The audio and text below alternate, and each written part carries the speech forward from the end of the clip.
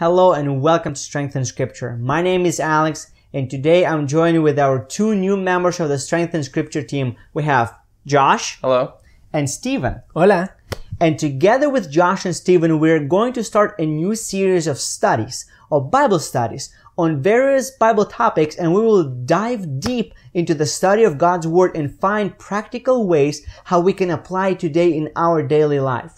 So what are we going to be studying today, Josh? So today we're going to be talking about what a Christ-centered life looks like, what a practical religion looks like, and what happens when we focus on Christ and how His life was. All right. So we're going to just jump right into it. What act on God's part demonstrated at the same time both His love for our world and the cost of transgression? Now this should be a verse that we all know off the top of our head. John 3:16.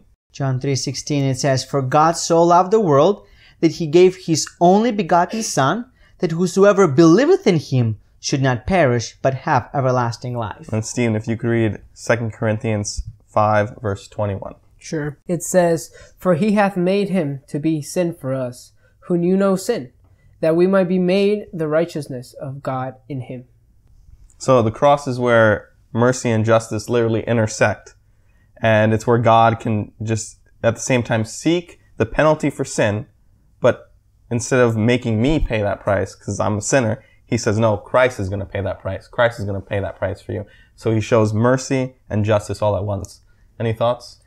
That's where we can think about two terms, mercy and grace. When you think about mercy, is not giving someone that thing that he deserves. And when you think about grace, is giving somebody something that he doesn't deserve. So, mercy, in the sense that we do not receive the punishment that we deserve for being sinners or for sinning. But when you think about grace, we receive salvation from Christ and it's free. And that's something we definitely do not deserve. And I think a good verse from Romans chapter 5 illustrates God's grace. Because, like you said, grace is something that no one deserved. And here it says, "For when we were yet without strength, in due time Christ died for the ungodly. For scarcely for a righteous man will one die, yet peradventure for a good man some would even dare to die. But God commendeth His love towards us, in that while we were yet sinners, Christ died for us." So while we were still the worst of the worst, no one would put their lives in danger for us. The God of the whole universe decided that Stephen was important enough, that Alex was important enough, that Josh was important enough, that all of you were important enough, that He came here and He died for us. And He didn't even have to ask us. He did it out of His own will. And that's the amazing thing about Christianity as a religion. It's the only religion, and I've had many conversations with people from all walks of life. It's the only religion where God Himself says, "I will take the first step towards you." Yeah. That's why we think about, why do we love Jesus Christ? Why do we love God? Well, it's not because we are afraid of Him. It's because He loved us first. Amen. We respond to the love that He showed us. So, moving forward, guys, why is it essential for us to keep our eyes focused on Jesus? Let's compare a few verses here. Stephen, if you could read Numbers 21, verse 8, and if you could read John 3, verse 14.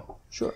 So, Stephen, And if the you Lord would start. said unto Moses, "Make thee a fiery serpent, and set it upon a pole. And it shall come to pass that every one that is bitten, when he looketh upon it, shall live." John 3:14, "And as Moses lifted up the serpent in the wilderness, even so must the Son of Man be lifted up." So what do we think about this? Jesus is comparing Himself to the serpent that Moses lifted up. And why? Well, what happened? Alex, can you tell us a story about what happened with Moses? Well, Moses basically lifted the serpent for the salvation of the people. It was for their benefit that the serpent would have to be erected. And while looking at it, by faith, they were healed. In other words, they had to have faith. And this is what the Bible is all about. This is what Bible is teaching me, that I have to have faith in that Christ died for me, and I have the possibility or option of salvation through faith. We also refer to this faith as intellectual faith or intelligent faith. In other words, it's not some blind, dumb, stupid faith that I just believe or I know this is black and white is white. But I believe that this is what it is because the Bible tells me so. And through the evidence that I'm seeing today, the fact that we're still alive. Exactly, yeah. So, quick question, Stephen, was there anything else they could look at when they got bitten by the serpent to be saved? No, that was the only thing. And the thing is, many people, they did not live near the serpent. But if they truly believed, they would go and search for that serpent.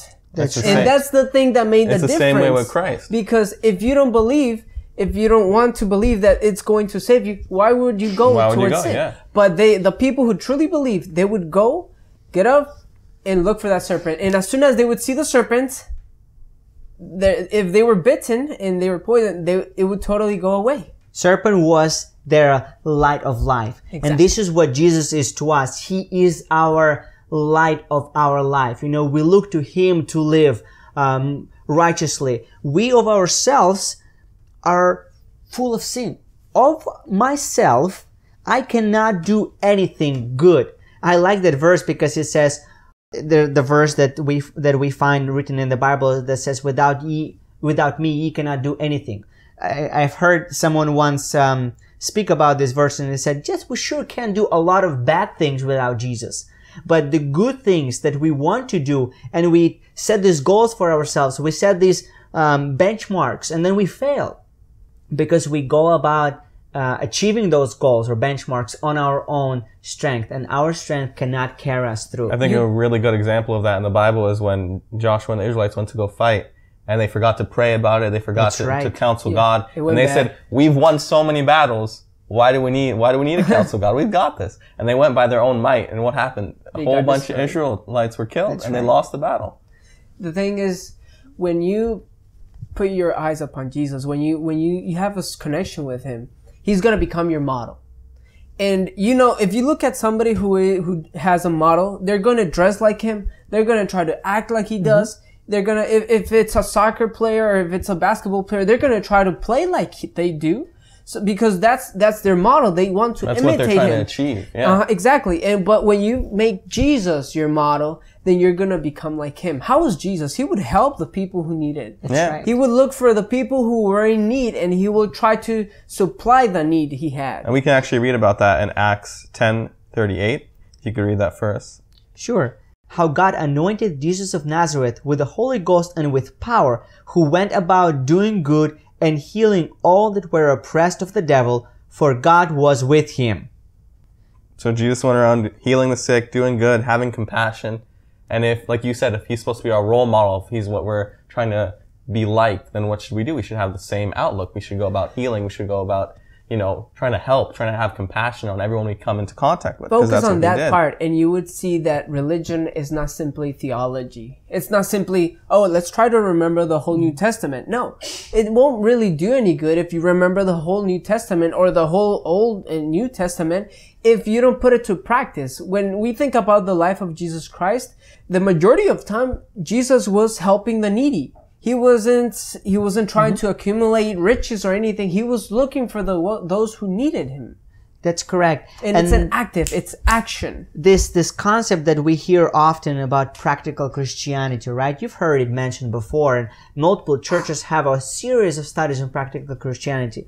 But at the end of the day, practical Christianity is your personal application of what you've read in the Bible. Exactly. Maybe a sermon you heard, a Bible verse you read, or someone in need that you saw, and you decided to take a minute out of your day, stop being selfish, and help someone out. This is what is all about when it comes, or when I think of practical Christianity, and this is what I think about being Christ-like, doing the things that He did. As Josh, as you pointed out, He did wonderful works. Yeah. And today, unfortunately, as humanity, we've lost that touch with doing something unselfish for another fellow people. I feel we should maybe, when we're, in our normal everyday life, we should stop and think, what would Jesus do in my situation when I see, for example, an old lady crossing the road? What would Jesus do?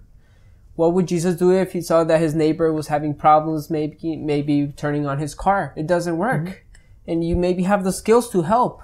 Correct. And with what would Jesus do? In the culture and the times we live in, it's almost like people say, I don't have time to help. I'm busy. I'm late for work. I'm late to this. Busy. And living in a big city like all of us do. That's but your life is always centered on something. It's on you. When you're like that, your life is centered on you. It's not centered on Christ.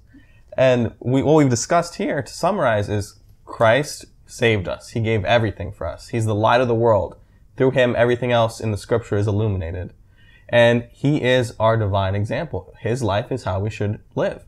And there's one of my favorite quotes. I'm probably paraphrasing it, but it's by C.S. Lewis. And he says, I believe in Christianity as I believe in the rising sun. Not because I see it, but because by it I see everything else. It illuminates your whole worldview. Correct. Exactly. Everything you do, all the actions you take, just the way you view your fellow human being. It's like if you were to look at the sun for a while, and after you take your eyes out of it, then wherever you look, you're going to see like a little sun. A tiny little sun. Exactly. Yeah? So whenever you look at Jesus Christ, you're going to start, everywhere you go, you're going to think as Jesus Christ. Remember in Acts, it talks about the first time that the people who followed Christians were called Christians. Christ were called Christians. It was because they were talking about Christ at all time. Yep. They would speak about Christ. They would act like Christ. What did they figure? We're just going to call them Christians. Right, Christians. Yep.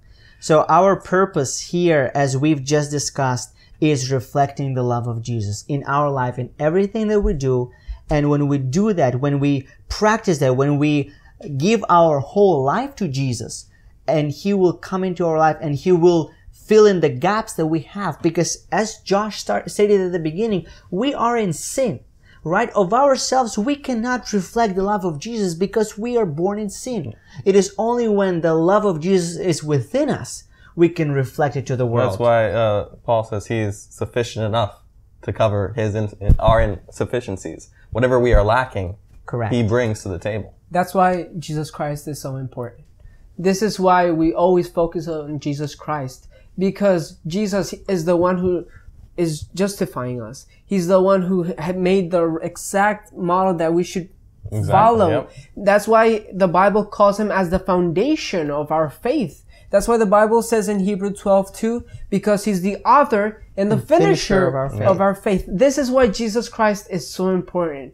And wouldn't it be a wonderful world if everyone would focus on Jesus Christ and focus on loving God over everything and loving his neighbor as himself? Things would totally be different. If we viewed everything through the lens of what Christ lived like and what he would do in that exact moment, I think we could live in an amazing world. Exactly. And that's what we're here at Strengthen Scripture is all about. We're about helping our fellow men. We're about bringing the change, okay, in everything that we do. And you've seen those that have joined us for quite some time. We started with identifying basic principles of a daily life. Then we went through the parables of Jesus Christ, finding how Jesus implemented those basic principles. And now in Strengthen Scripture, we're taking on a new challenge, new heights. One of them is a missionary trip that you've all seen that some of us went back in April.